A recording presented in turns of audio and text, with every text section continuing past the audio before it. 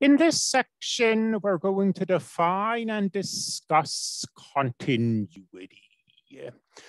Continuity encapsulates the idea that most real-world functions do not jump around.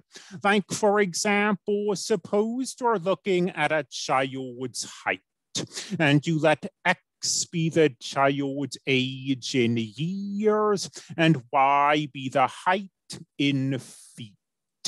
You don't expect to see a jump in the graph. It can't be true that the child is this tall one moment and then suddenly this tall the next. What has to happen is that the child has to grow from this height up to this height.